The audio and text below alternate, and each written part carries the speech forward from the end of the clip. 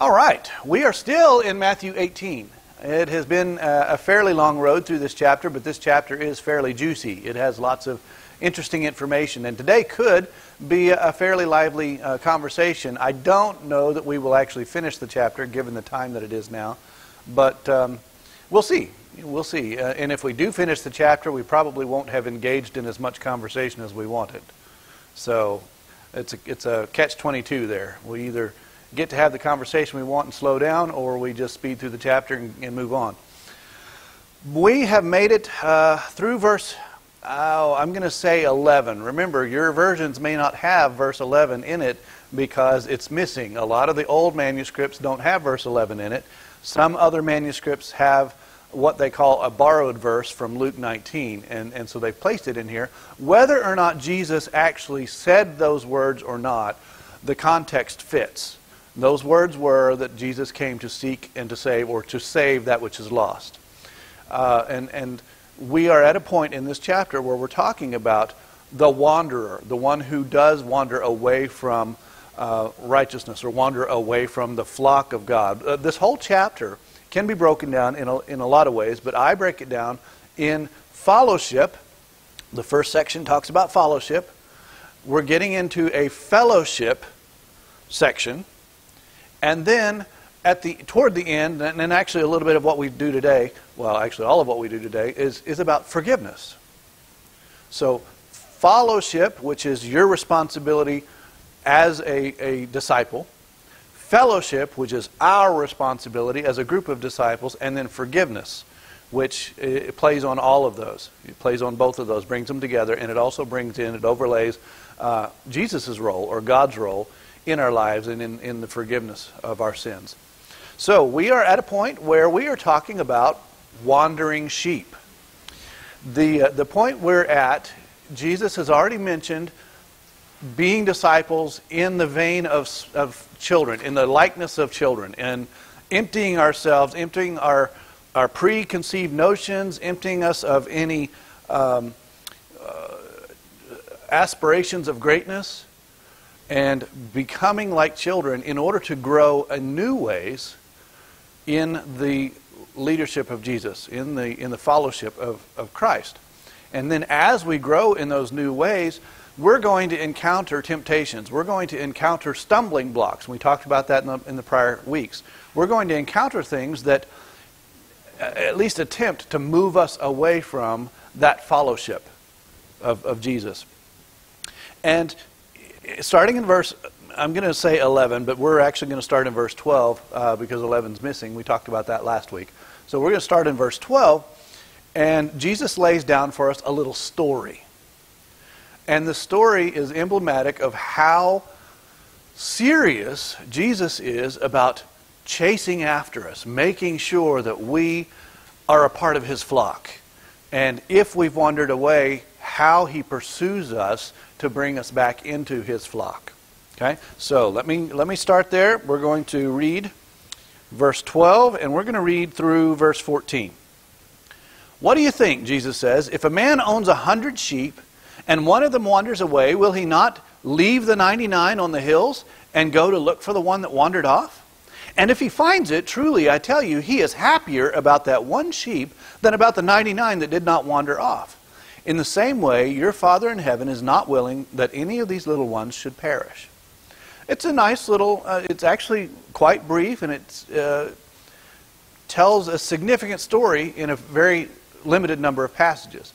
But I mentioned last week that I wanted to dissect this just a little bit, not really dissect it, but I wanted to talk around it a little bit because of a book that Cindy loaned me that was really good. This book is by Philip Keller, W. Philip Keller, and he was, at one time in his life, a shepherd. And so he talks about characteristics of sheep and the nuances of their behaviors. And a couple of things that he talks about is this, one of the things is this idea of a cast sheep. Now you've heard the expression downcast? Okay. A cast sheep is one they call cast because they're distraught. They are in a downcast disposition. But there's a reason they're downcast, and that's usually because they've fallen over. in some form or fashion. Okay? There's a couple of ways that this casting can happen. Let's see. Where do I want to go? I'm actually trying something different today. My notes are on an iPad, and I do have my backups, but we're going to try something a little different today. So this is going to be a new experience. We'll see if I can do this. One of the ways, and it's probably not the most common, but a sheep can get into this position when it has a misstep. Maybe it steps in a hole, or it steps in a crag or something, and it loses its footing and it rolls over. Now, if you can picture in your head this, they're pretty big animals. They're not really small, like we always, they're not the little nursery rhyme sheep. Sheep are pretty big, and they're big around the body and not so big on the feet. Okay, the feet are kind of short. So if they happen to fall over and their feet can't touch the ground, they end up sometimes rolling on their back, and then they just end up flailing. Okay, that's a cast sheep. They can't get back up. And there are things that happen to their biology when they're in that position. There are certain gases that go the wrong way or do the wrong thing. Blood flow can't occur like it needs to, and eventually they will die. I mean, in short span of time, they will die. If it's good weather meaning cooler weather, if it's not sunny, moderate temperature, they could stay in that position for a couple of days. But if it's hot weather, especially if there's vultures or various carrion around, or if there are enterprising cougars or other animals around, they may not stay there very long, right? They're gonna die of other means. So they're desperate, and what they will do is they will kick and they will try to get back up, but they can't. There's no way to do it. So one of the ways that happens is they have a misstep. Another way that it happens is they find a comfortable spot. Oh, they've sat down in this nice, lush area or a wallow, and they just start, ooh, that feels good. And they roll a little bit too far, and they're like, oh no, oh no. Okay? So there's a couple of ways that a sheep can be cast. Let's think about this in our fellowship of Jesus. What happens when we take a misstep and we lose our footing? We might find ourselves in a position where we are unable to get our footing again, unable to get our feet back on the ground. And we need someone, a shepherd. I'm not meaning shepherd in the way of shepherd of the church, just a person, a shepherd, to come in and set us back upright. And what often happens for a cast sheep, that circulation issue, they will have to not only set the sheep back upright, but they will have to massage the legs and get that blood flowing again. So it's not just someone who will set it right, but also someone who will tend that sheep for a while to make sure that everything's flowing right. So we could ourselves, in our walk with God, or in His flock, take a misstep and find ourselves in the same position. That's one of the things the shepherd really watches out for. They are constantly on the watch, counting their sheep, making sure everyone's there, because if one of these sheep gets in this kind of position, they are vulnerable. Vulnerable not only to their own deaths or their own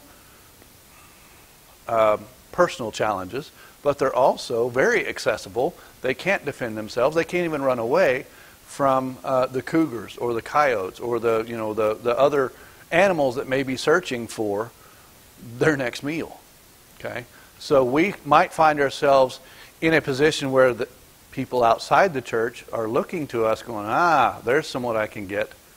I'll nab them away, and they just start picking Christians off, because Christians have found themselves in a position that they're vulnerable and they can't defend themselves. They're not rooted, they're not grounded in the fertile soils that Jesus brings us to. So that's one thing. Another way that a sheep, I actually did that. Where do I want to go with that? For us Christians, I think more often than not, yes, we take missteps. Missteps are obvious, aren't they? generally speaking, we know when we've taken a misstep. What's less obvious is when we want to find our comfort zone. When we find that place where life is good. Oh, that feels so good. Oh, let me just relax here a minute. What happens if I roll over? Oh no. Our Christian walk just got diverted because we sought the comforts.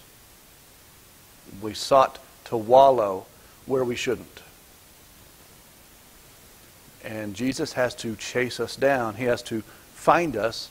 In that case, it's not chasing us down because we're not going anywhere. We're just not with his flock. His flock has moved on. And he's got to say, oh, I got to go find Paul because Paul's back here rolling around in the comfort, you know.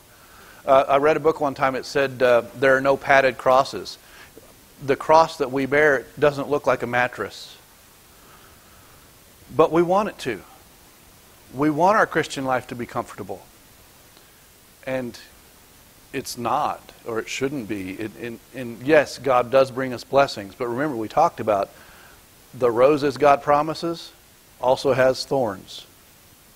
Okay? We talked about that. Jesus says you're going to have times of trial. Stumbling blocks will come. So we need to be very careful in our Christian walk not to get so caught up in the comforts that we forget where Jesus is taking us. Because his path, his table, when we say tableland, his pastures are far better for us than what we think is comfortable. And sometimes our own mind can take us that way. So, sometimes a sheep will get cast. Another characteristic of a sheep is sometimes a sheep can just be annoyingly stubborn and wander away. You know, we always get this picture of a sheep will follow other sheep. And that's generally true, but sometimes you get a stubborn one that wants to go his own way. And if that sheep goes his own way once, sometimes he will go that way again and again, and it becomes a habitual thing.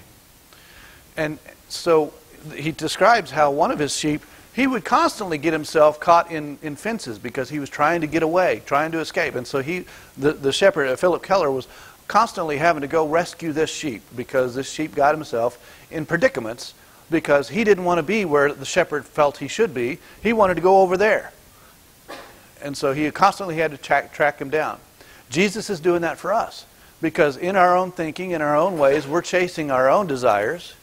And we forget that Jesus has expectations, Jesus has promises, and if we just stick by our shepherd, he will make sure we are protected in ways that we can't even fathom. But we want to chase our own dreams. And that can take us on the wrong path. And Jesus, our shepherd, remember that missing verse? That missing verse. Jesus came to save that which was lost.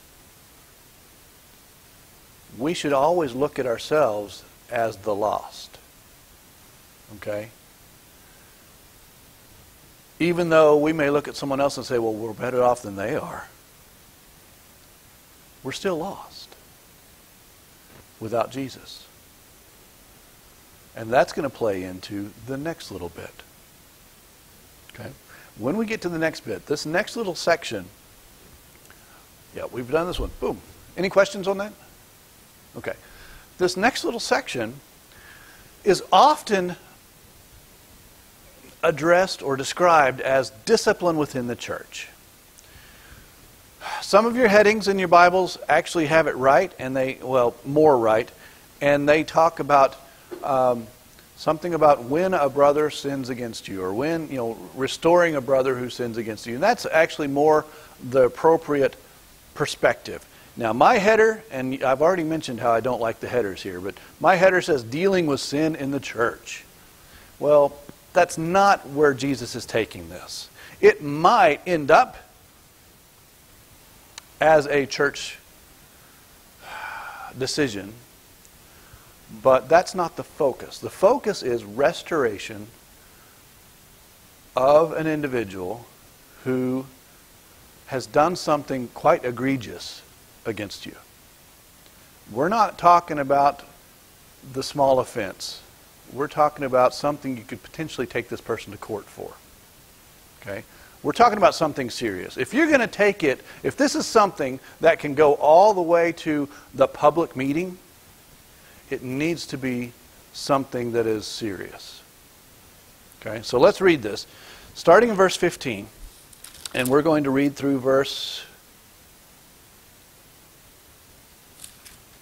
we're just going to read through verse 17 right now.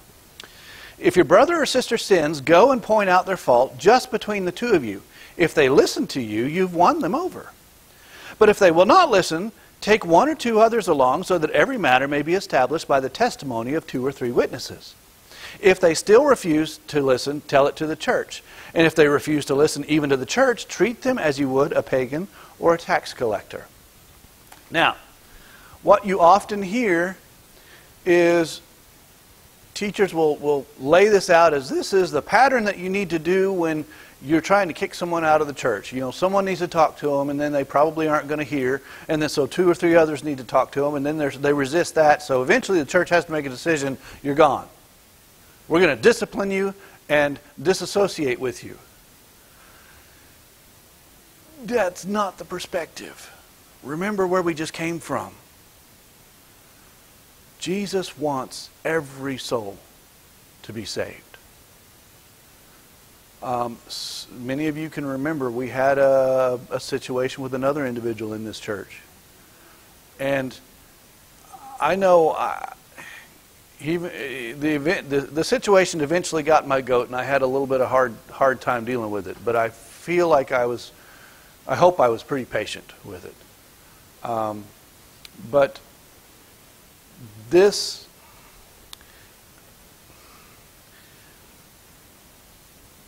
eventually the church had to make a decision to ask this person to leave. This is not the process by which you go to ask someone to leave. This is the process you go through to save that person, to redeem that person back into the fold. Now, we will get to a point where we talk about what happens when they refuse. Okay, and then we'll talk a little bit about that. It doesn't necessarily talk, I don't think it talks about separation from the church, because I don't think this conversation is about church fellowship necessarily at all. Remember, the church didn't exist at this point in time. Even though we want to apply it here, we want to overlay it here. When he says tell it to the assembly, that's the larger group. That doesn't necessarily mean the official church group, okay, because that doesn't exist. If they understood assembly at this time, they understood the synagogue. That's the assembly that they would have understood if it was a designated group like that. Okay? So, let's find the place in my notes. And I want to start with James 5. Yes, James 5. If you want to flip over there, James has this nice little ditty at the end of James 5, of chapter 5. And I don't know about you, but when I read James, it steps all over my toes. But James 5, verse 19, it's right there at the end. And one could say that this is James's summary of the entire book. Look, people, he says, this is what this was all about. My brothers and sisters, verse 19, if one of you should wander from the truth, oh, wait a minute, that's what we've been talking about, isn't it? Okay? If one of you should wander from the truth and someone should bring that person back, remember this. Whoever turns a sinner from the error of their way will save them from death and cover over a multitude of sins. That's our purpose. Okay? When we talk about and we address Matthew 18, keep that in mind. That's our goal. Our goal is not to cause separation. Our goal is to bring back in and restore a person, not just to the fellowship, but to Jesus, to the fellowship of Jesus. Okay? We also, before we even go very far, we want to look at Matthew chapter 7. I want to really draw this out. Matthew 7, we've already talked about this. Oh man, at this point it's been years ago. Do not judge, for you too will be judged. In the same way that you judge others, you will be judged. Now, remember, we didn't talk. When we talked about this passage, we were really talking about this attitude of judgmentalism. Okay, it's not that you cannot make a judgment. It is a lifestyle of judgmentalism. But here he says, verse 3, when you look at the why don't you look at the speck of sawdust, or why do you look at the speck of sawdust in your brother's eye and pay no attention to the plank in your own eye? How can you say to your brother, let me take the speck out of your eye, when all the time there's a plank in your own eye? Hypocrite, first take the plank out of your own eye, and then you will see clearly to remove the speck from your brother's eye. So before we get into Matthew 18, before we chase this whole idea that we're pointing out a sin in another brother's life, we have to address Matthew 7. Don't go pointing fingers at other people when you yourself have issues that you need to attend to. Because it's awfully embarrassing when you go public, when you chase this thing all the way through and you end up having to go public with the offense. And then in that public arena, your own sin is exposed. Oh, but this, I wasn't meaning that. That's not where I wanted this to go. No, it's not. But be very cautious. That's why I say the sin or the debt that is referred to in Matthew 18 is not petty. That particular offense is something that is egregious. It's something that says this is really important. We need to restore this person, both in the eyes of God and the eyes of the fellowship. Okay. Be very careful when and how you use all of the steps here. But we're going to go through the steps. So let's go ahead and read. We have other verses here, but they're later. Let's go ahead and read this little passage. Oh, I already did. Never mind. The first step. Yeah, I get ahead of myself, don't I? The first step. Go to them in private. So the first thing we should do is tell all our friends about what happened. No? Well, I was sure that if we couched it in the because they need prayer, because, I want to make sure that people pray for them, I thought that was okay. No. Because that's just putting sugar coating on the wrong attitude. You don't gossip about the offense. You go to the person, in person, and you address the offense. You say, look, one thing you don't do is point a finger and say, you did this and that was wrong. Maybe depending on the offense. But what you do is you say, when this occurred, remember our I statements, I felt this or I perceived this. Am I wrong in that approach or am I wrong in that perception? I want to make sure that we're really doing what's right for your spirit, your fellowship of Jesus, and the fellowship that we have, because I love you. And I care about where your life is going, and I care about where our life together is going, and I want to make sure that we together are headed where Jesus wants us to go. That's the disposition that we should have. So often we don't carry that disposition, do we? How easy is it to love someone that's hurt you? That's offended you? Yeah, if it's a son or daughter or a parent, then yeah, you have other experiences and other built-in, helps that help you to overcome that offense. Yeah. But even then, I've seen families fall apart because they just lack that concern for each other, that love for each other. So go in person, one-on-one. Why one-on-one? It's private. You know, none of us likes to have our sins aired in the open. Does anyone not have sin? No.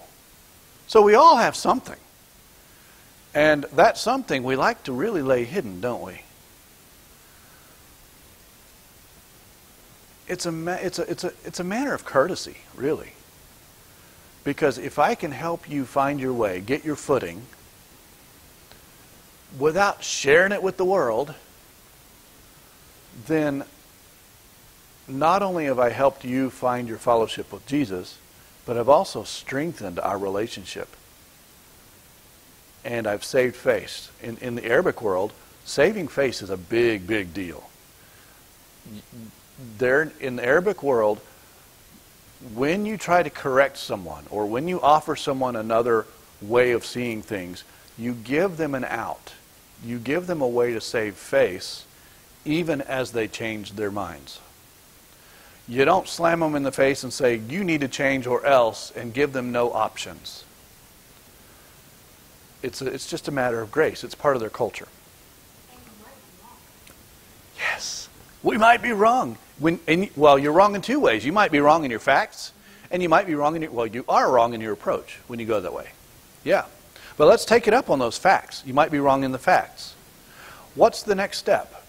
If they say, you know, I just don't see it that way. I'm not sure you're of the right heart or mind, and I'm not sure that I'm wrong. What do you do next? Well, I like that. I like that. Listen to them. Yeah.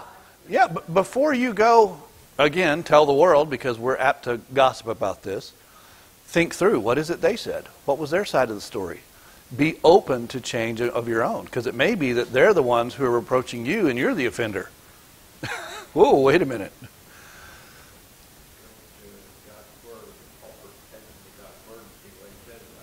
Okay, yeah.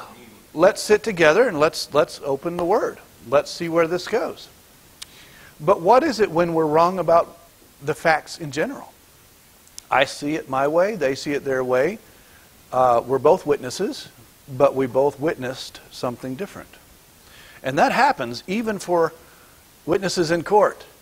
I watched a program. It was fascinating. There was a setup. They had all of these people here, and they were supposed to be watching one thing, and they set up this event over here. And all of them were witnesses to the event. They didn't know that's what they were being set up for.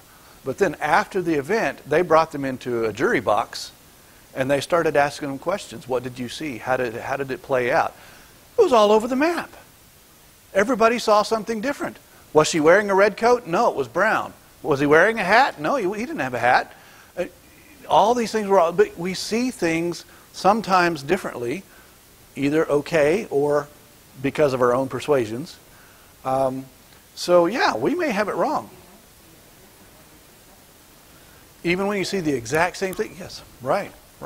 So when we're approaching a brother or sister who has offended us, we need to be cautious about our version of the facts. And that, I believe, is why it says, okay, next step, take one or two others. Now, does that mean take my best friend who sees the world my way and to whom I've already gossiped about this and has already formed an opinion? Probably not. That's right. That's right. We need to find someone who can view a situation fair and square, who we respect to help us, but also who the other might respect as well. This person is not someone that we have on our side to bolster our voice. Now, the result may be that our voice is confirmed,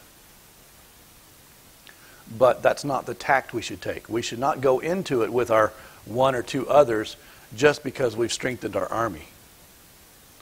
We go into it saying, we need help clarifying. We need help making sure that we're seeing each other eye to eye, trying to figure out what each other is saying, getting our facts straight, and it may be that we both need corrected. So we need one or two other people to help us in that endeavor. Now, one of the other reasons for one or two people goes back to the law and the culture of the Jewish people. What was that law? Some of you know? Yes. You must have, to accuse someone, you must have the eyewitness of two people.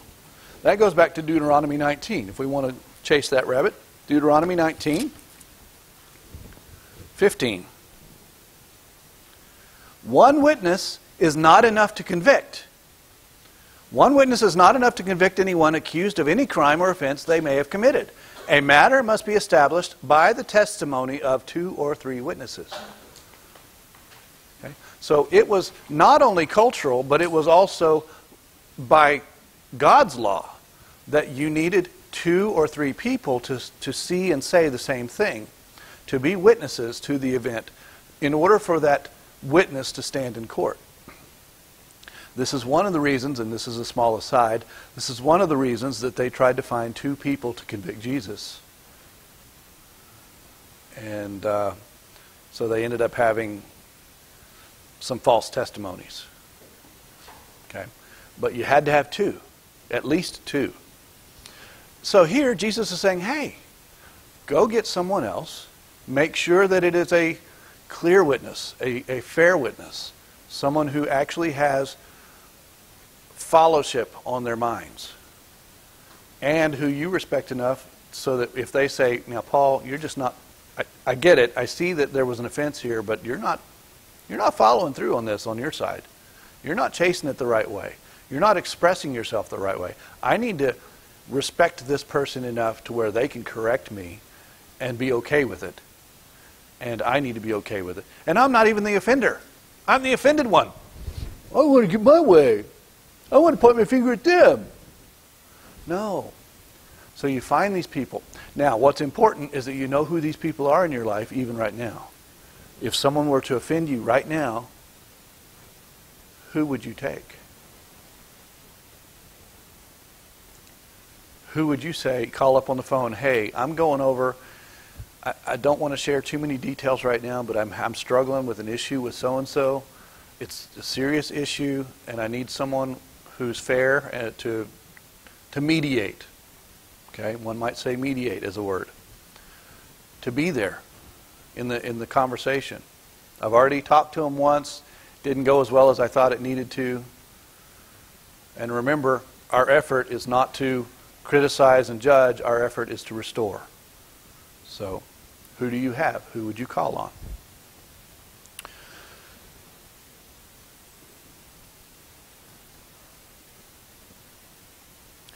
Verse 17. If that doesn't work, remember our goal. Restoration to the folds of God, to the flock. Restoration to fellowship. You know, if it's egregious, if it's really something that's a problem, and this person really does need restored,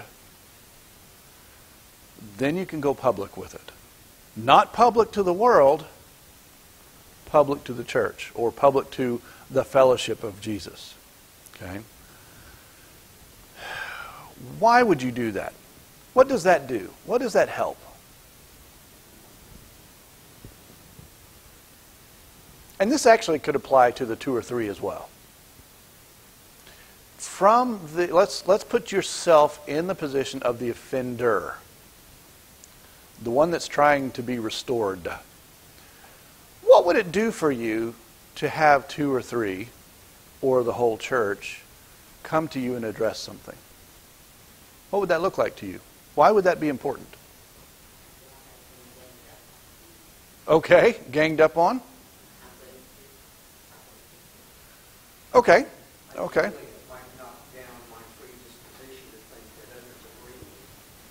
Okay, yeah. Well, so we could have certain feelings about it. One is we could build stronger walls. It's like, oh, they're coming at me with a full force now. But remember, if they've done it correctly, in love, hopefully they wouldn't feel that way. And hopefully that person would have already fixed things at one of the first 2 stages. So if you're the offender and you're at the 3rd stage, you either have a very fair point of view, or you're hard-hearted or hard-headed. Okay, hard-headed. Yeah, hard-headed. Okay. And Steve, one more time. What was yours? I said ideally it might knock down my previous position. Yes. Almost everybody else agrees. Right. We may hold off the one, and we may hold off the two or three because, by golly, we think we're right.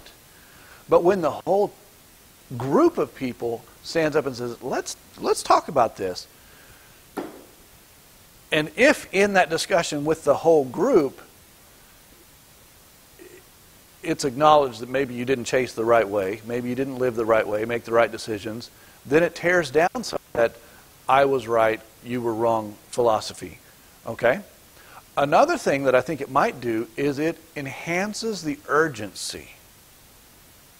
Because if we can get away with whatever path we're going down, then the restoration is not urgent. Or it doesn't feel urgent. But by the time you get to the two or three witnesses, oh, all right, so apparently someone really thinks this is serious. And then the whole congregation or the whole assembly, this is important. Now, remember, put this in the context of this is the flow of the chapter. I'll say that. Started out with what? Thinking like a child. Being the childlike disciple. Wanting to grow in humility, being humble, wanting to grow in fellowship of Jesus. Being rightly guided, being nurtured. And understanding that there are stumbling blocks along the way that could lead us astray. And Jesus himself says, man, I came to save. I care about that person who wanders away. So now we're in a role where the whole church is saying, can we sit down and think about this? If it gets to that point, one should pay attention.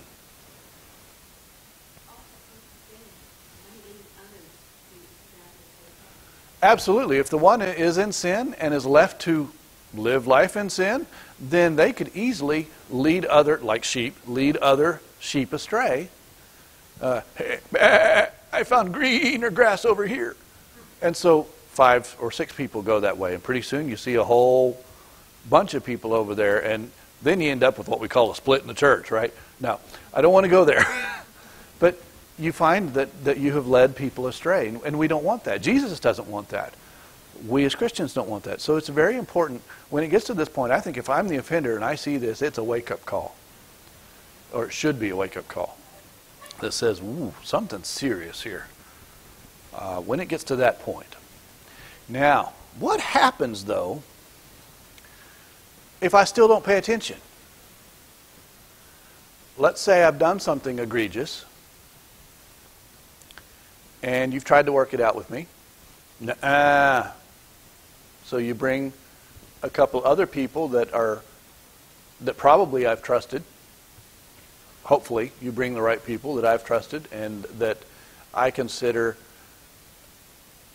are deciding fairly over the issue, and I still say,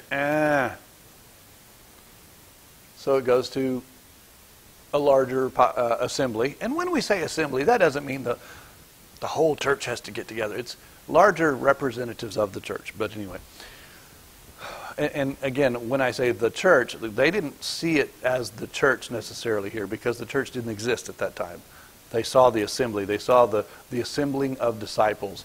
And if they really needed to, they did address things. They had people in the synagogue who made decisions. And so that may have been what they were thinking when it came to that. Okay. So that happens, and I still say, then what? Is this about putting them out of the church? No, it's about resolving the differences. That's what the whole conversation is about. It's not about sending them out of the church. It's about resolving the offense.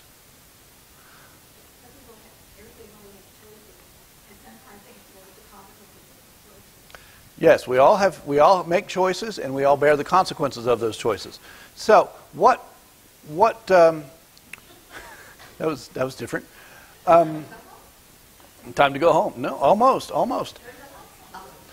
It was. Yeah, it was. So when Jesus says, When Jesus says, verse 17, if they still refuse, tell it to the church. If they refuse to listen even to the church, treat them as you would a pagan or tax collector. What does that mean? Ignore them.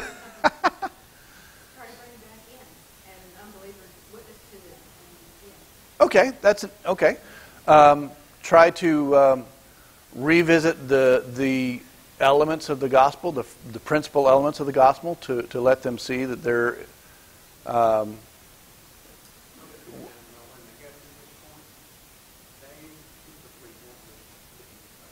right, right. So yes, try to get them to see the elemental points of the gospel, see why fellowship of Jesus is important, but very likely they're at a point in their life where they aren't willing to listen. What I think the intent of Jesus' words here, where it says, if they don't listen to the church, treat them as a pagan or a tax collector, it's not saying kick them out of the church.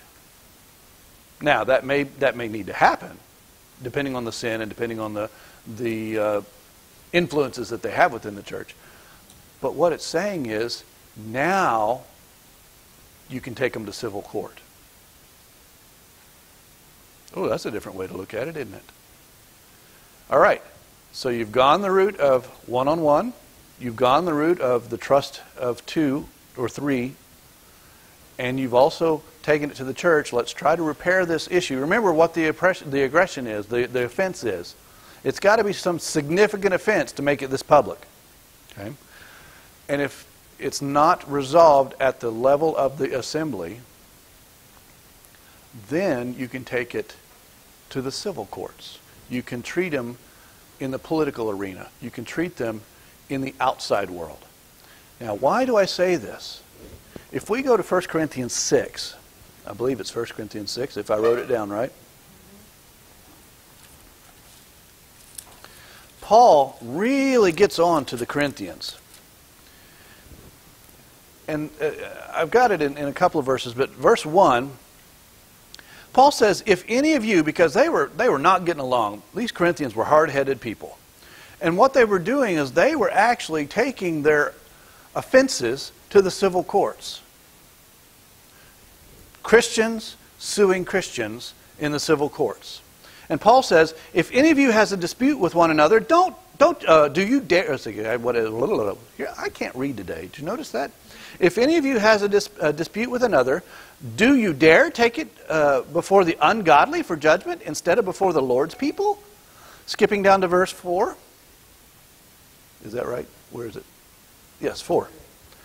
Therefore, if you have disputes about such matters, do you ask for a ruling from those whose way of life is scorned in the church? I say this to shame you. Oh, wow. How about that? Is it possible that there is nobody among you wise enough to judge a dispute between believers? In other words, come on. We have enough people in the church with enough wisdom that they can judge this fairly. Instead, one brother takes another to court, and this in front of unbelievers. Paul is exasperated.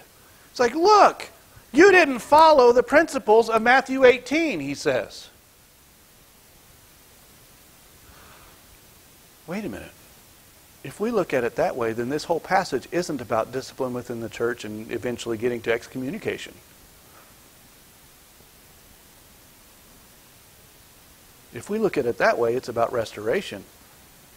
And then only after it goes through this process and where we can't resolve the difference that is egregious among ourselves, among the assembly, then you can treat the circumstance in the public arena. Then you can take them to court. I think that's what he's saying. Okay. All right, so what does Jesus say after that? Verse 18, truly I tell you, whatever you bind on earth will be bound in heaven, and whatever you loose on earth will be loosed in heaven. We saw that verse before in a little bit different way, right? Where did we see it before? Okay, he was talking to Peter and possibly James and John and talking about... actually, he was talking to all of the disciples because it was right after Peter's great profession. You are the Messiah, the Son of the living God. And then he talks about how the teaching, the ministry that they were to have, would cause people's hearts to either become soft and open to the gospel, or be hard and be bound, closed to the gospel. And that binding and that loosing was not, in that context, the way we looked at it anyway, it was not the apostles were making a decision that this person was bound and this person was loosed. No, if the apostles were doing what the apostles were to do, and that was to be ambassadors for Jesus, to teach and minister the Word of God, the gospel message, people would naturally be bound and loosed because of their own disposition, because of their own attentiveness to that message. And then whatever is bound and loosed in the hearts and minds of the people would result in that binding and loosing of the judgments that they yield by God in heaven. That's what we talked about before in Matthew 16. Here, it's not about the teaching that the disciples were supposed to have. It was about the context of restoration. So, whatever you bind on earth will be bound in heaven. Whatever you loose on earth will be loosed in heaven, in the context of restoring that soul. In the context of reclaiming that disciple for Jesus into the fellowship. And if by chance they're hard-hearted, hard-headed, and still just want to go their way, let them go their way, and that decision will also be confirmed. Their decision will be confirmed in heaven. So it's not that any group, any person on earth is saying, this is your penalty, this is your judgment, and I'm binding this on you. That's not what it's saying. It's saying, due to the circumstance, if you really look at the intent of the process and the result of the process, that binding together, that coming to fellowship again, that restoration is going to be rewarded in heaven. What is bound on earth is bound in heaven. My opinion. I think that's really what it's saying. Verse 19. Oh, what a verse, right? Again, truly I tell you that if two of you on earth agree about anything they ask for, it will be done for them by my Father in heaven. For where two or three gather in my name, then I am with them. Oh, I love that verse. That means I can go fishing every Sunday as long as I have one other person with me. Now, isn't that how we try to use that verse? Wherever two are in the name of Jesus, well, Jesus is there. Remember our context. Here's a question. Who are the two? Who are the three? Offender, offended, possibly that third witness. When they have come together in the same mind, in agreement, with Jesus in the midst, that agreement is confirmed. That unity, that bond, that relationship, that fellowship in Christ is confirmed. It's sealed. I think that's what it's saying. It's reaffirming reconciliation. We've got to keep that in context. Now, we don't have time for the fun stuff. We got through to the end, but the fun stuff was to talk about forgiveness. To talk about what does that look like in our own lives. To talk about, is it easier to ask for forgiveness or is it easier to give forgiveness? How well do we give forgiveness? Is it sustained? But the good thing is, we didn't make it to the end of the chapter. We made it to the end of that section. We get to talk about it next week. Because next week is the parable about forgiveness. It's called the unmerciful servant in my Bible. But it is a parable that talks about God's forgiveness for us, and how well do we then turn around and forgive others. So we get to have a really neat conversation. I don't know. I think we can have a really good conversation, especially given the number of counselors in this group, the number of advisors in this group. I think we can have a really healthy discussion on forgiveness. How does forgiveness play out in our lives? As either the one who needs forgiven or the one who gives forgiveness. What does that look like? So be thinking this week. You might want to read ahead. Read the end of the chapter, verse 21, all the way through 35. We're going to finish that sucker next week. But that's actually, it's the storyline is pretty fast. But we may want to slow down and have a really thoughtful discussion about forgiveness in general. So I'm kind of excited to see what you pull out of it. I know that there's a lot of experience in this room, and I would love to draw from that experience. I would love to be helped by that experience. So be thinking about forgiveness and how it's worked in your life, and maybe situations where you have guided other people through that process of forgiveness. As that third member. As the one, you remember the opposer and the opposed, or the offended and the offender. Maybe it didn't work out in the first go-around, and now you had to bring that third party in.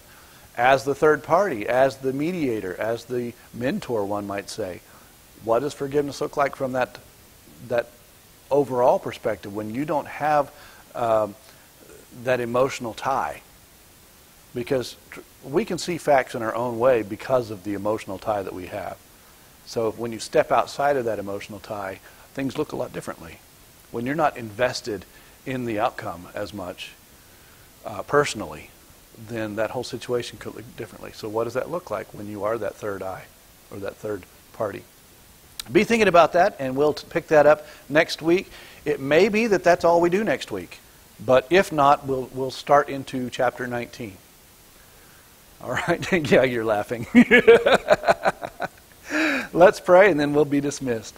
Lord, thank you so much for the gift of salvation, the gift that we can stand here before you knowing our sins, knowing our failings, but call on your name, call on your Son Jesus, and know that we can be forgiven. Father, we're so thankful that your Son came to this earth to save, that you have such concern for us that you're willing to go not just the extra mile, but the thousands of miles in order to find those that need you and to redeem those that need you, and help us to remember that we ourselves are one of those. And as we look around at the people around us, help us to be reminded that we need you just as much as they need you first. And then to remember that they need you, that we can be that shining light that exposes your Son on their lives, and that they can see your glory and they can see the need that they have for your Son and a Savior. Thank you, Father, for the words of the Bible. Thank you for the wisdom that's in it. And we pray that we open our hearts and minds to your Spirit, and that your Spirit guide us in that wisdom that is exposed. Thank you, Father, for the people here, and we pray for all the prayer needs that were listed. We pray for your peace, your healing, your comfort, and, Father, for your strength in each one of those situations. Be with us throughout this next week and bring us together again. It's through your Son we pray. Amen.